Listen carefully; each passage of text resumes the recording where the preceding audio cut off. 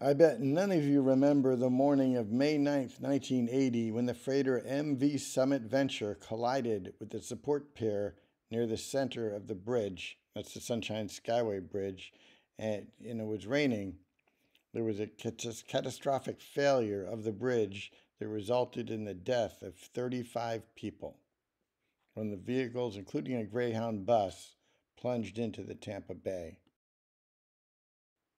In 1987, a new bridge was constructed aside the old bridge, and I bet nobody remembers what happened January 28th, 1980.